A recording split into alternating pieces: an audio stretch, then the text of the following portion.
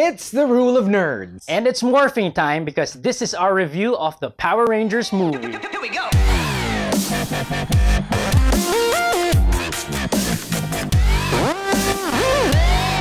So before we go into the movie itself, let's talk a little bit about our history with the Power Rangers franchise. For me, I grew up watching those the dubbed version of the Super Sentai, those Japanese Super Sentai movies. So you got Bioman, Masked Man, Five Man, Jetman, all those stuff. But I was still young enough that when the American version came out, the Power Rangers, I was still enjoying and watching and playing along while watching it. So I'm a big fan of this whole franchise. What about you, Chico? What is your experience with the Power Rangers franchise? I was a big fan of the very first iteration, at least that was shown here in the country, and it was basically it was all Japanese, and I don't remember which version it was, but all I remember was that their eyepieces were different shapes. Like a Pink 5 was a heart, and somebody had a boomerang shape that became a boomerang, and all the eyepieces became weapons. And then one had some sort of like an arrow shape that became an arrow, that sort of version of it. And I really loved it a lot as a kid, but by the time the American version came out, I wasn't really that into it anymore. Yeah. So basically, the American versions, they used to license some of the scenes from the original Super Sentai, basically the ones where they were in their ranger suits. Right. And then they just shot around it with all the teen drama and all the connective tissue that makes a full story. So you didn't have a chance to watch many of those anymore. Well, I had a chance to watch it, but I wasn't as into it. I mean, having grown up thinking that the Rangers were Japanese, and to me, it just seemed so obvious that the unmasked scenes were American, and then the fight scenes were Japanese. Yeah. So it felt like a hodgepodge. So I really preferred the full Japanese version, specifically because it came out during the time when robot anime was huge in the country. And so I kind of like associated it with that. So when the American version came out, it felt a little off to me. I definitely like the Japanese versions more. Even as an adult, I will sometimes go into YouTube and watch old episodes of Bioman. So I agree with you there. That being said, though, what did you think of this new version, this movie that just came out? I'm very torn. I don't want to say I hated it, but I don't want to say I liked it. Mainly because it's like I had two people inside of me. The 12-year-old me, actually liked the movie.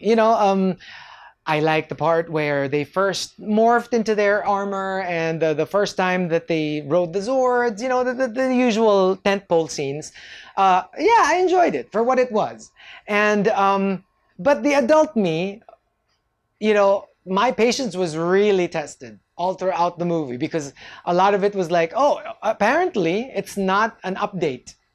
Unlike, let's say, Transformers, a lot of the Disney movies, it's as if something from your childhood was taken so that the adult you can appreciate it. Like Transformers, for example, the first one specifically. That didn't happen here. Here, it's really, for me, still something that somebody who's preteens would probably enjoy. An adult would probably find it a little too corny. And so, yeah, the younger me liked it. The older me was like, okay. I think I kind of feel the same, but I don't think either side of me was totally pleased by this movie. Yeah. I think it was trying to be two different movies at the same time. One is of course, the Power Rangers movie, the campy, kitschy, corny version, which, honestly, it's part of the appeal of this franchise. The seeing these people in ranger suits in spandex, trying to beat these stupid looking monsters. That's really part of the appeal of this whole thing. But also, I think they tried to, they didn't fully embrace that. They tried to go in a more serious direction. The keyword is tried. Because they weren't particularly successful. But you're going to see in a lot of reviews, there's some obvious references to Breakfast Club, to Chronicle. But I think it didn't do the job as well as either of those two movies. Right. Now, moving on to, let's say, the performances. This was really problematic for me. Like we were saying, the whole Rita Repulsa, she's really all campy, and she's not really scary. If you watch the TV show, she is not scary. She's funny more than anything. Now, the treatment here is like, you're right. It wasn't all out, hey, let's have fun and be really campy. They tried to be serious, but it ended up corny. But I have the sinking suspicion that they didn't mean it to be corny. It just felt corny. And Elizabeth Banks, like, subtlety was not the word to describe it. She was really like, you know, hammy, campy, over the top, exaggerated, name it, she was it. And even for Bryan Cranston, who reprises his role as Zordon. No, he wasn't Zordon in the original. The voice. No, he was a voice of some of the random monsters. Oh, okay. Yeah. And you have this feeling that you better have been paid a lot of money for this, because this will not be a gold star on your report card. For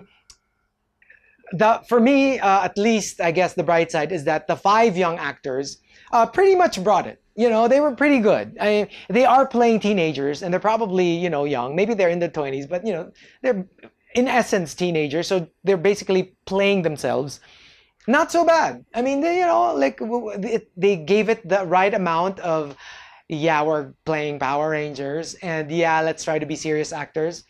Unlike the 2 veteran actors who, in my opinion, you know, flailed a little bit. I think that you touched into an interesting point there when you said the word subtlety. Yeah. Because subtlety was not the strong suit of this movie. The entire movie. Yeah, you know, it was trying to be a little too self-aware, but wasn't exactly successful with it. Remember when the suits were first leaked, the first images of the suits, and people were saying, oh, they look like Iron Man suits. Yeah. Right, so they make a reference to that here. They say, oh, do we get suits like Iron Man or something?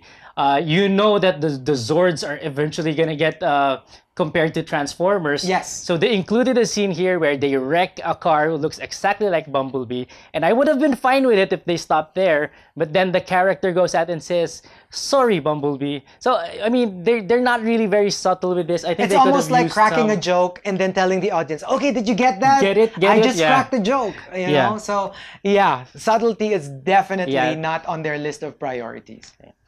And okay, so, and speaking of subtlety, or the lack thereof, personally, I felt like there was a 6th Ranger in the movie, and that was Krispy Kreme.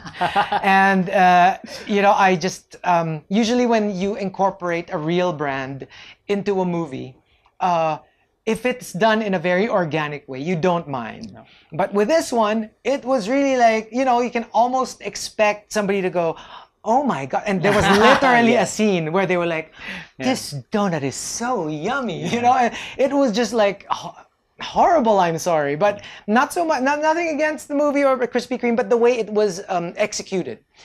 It was like they kept saying it over and over again, lots of product shots, lots of logo shots.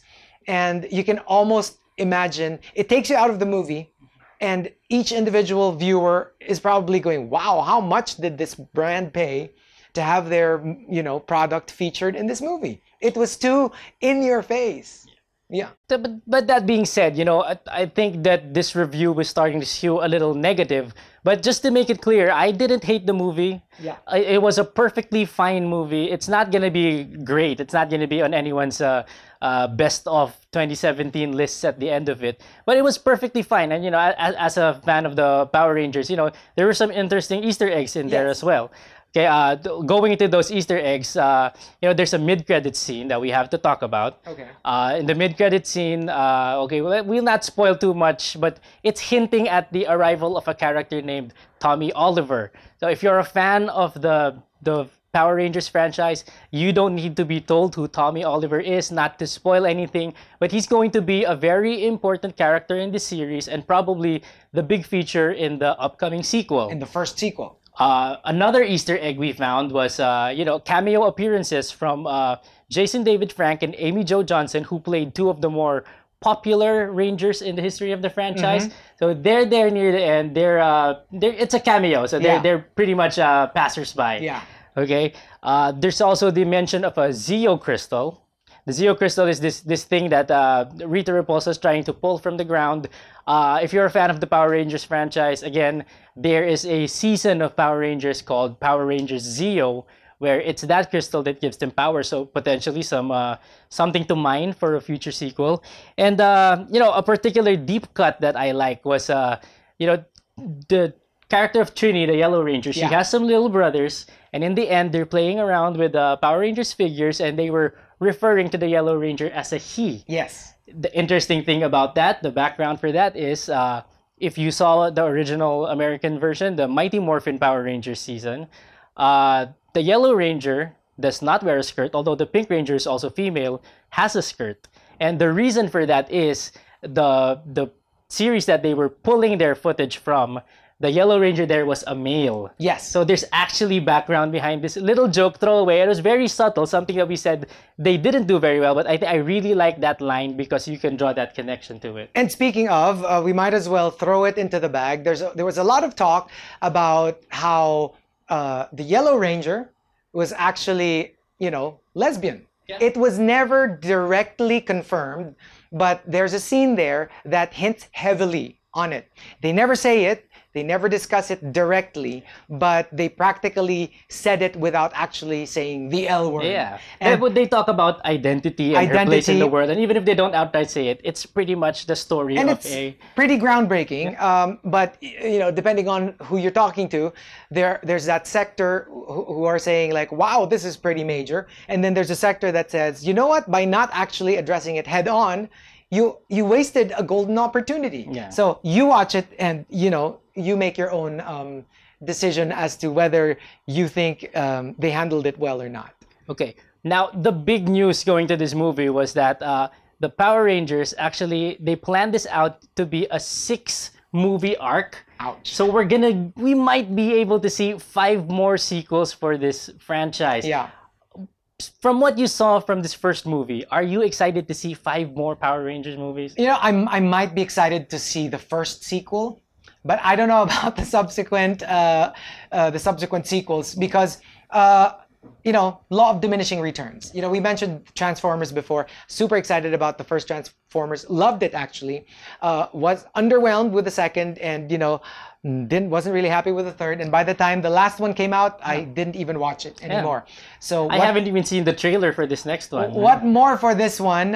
Which because for me, really, everything about it was just too immature. It was too juvenile. I mean, nothing was believable. You see Pink Ranger getting school scissors, cutting her hair, and she comes out looking like she was styled by a professional. You have the Power Rangers going to the Zords with a token, we're so clumsy, we don't know how to operate these machines. And then 5 seconds later, they're like, Kung Fu, look at us, we're awesome. And it's not really something that you can sink yourself into because you can't get into something you don't believe. Yeah. And you can't really imagine them as real people or the situations as real situations. Yeah. So those are definitely fair points. That is it now for our review of the Power Rangers movies. But we want to know what you think after you've seen the movie. Let us know in the comment section. Did you like the movie? Do you want to see the sequels? And what is it that you want to see that they haven't done yet in the sequels of the Power Rangers movie? That's right. So we'd like to ask everyone, why don't you please subscribe to our YouTube channel? It's The Rule of Nerds. And you can also check out all of our online accounts. That's The Rule of Nerds, Facebook, Twitter, and Instagram. As for our individual accounts, you can follow me online. It's at Chico Garcia, Facebook, Instagram, and Twitter. You can follow me at JM_Bolante on Instagram and M_Bolante on Twitter. Nerds out! Here we go!